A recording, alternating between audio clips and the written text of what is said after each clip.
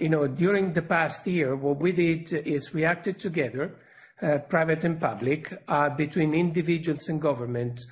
We tried to tackle the issues and we tried to find the proper solutions. Now, at Zurich, we tend to think about the situation we're living in as if we have three challenges ahead of us. One is climate, the other one is the future of work, and the sustainability of the labor contract with everyone in the world.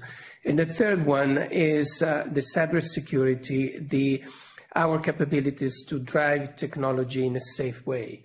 And we're trying to contribute to the communities and to the societies for each one of these three axes, but also we're working with our customers and employees, trying to support them overcoming the challenges of these three risks.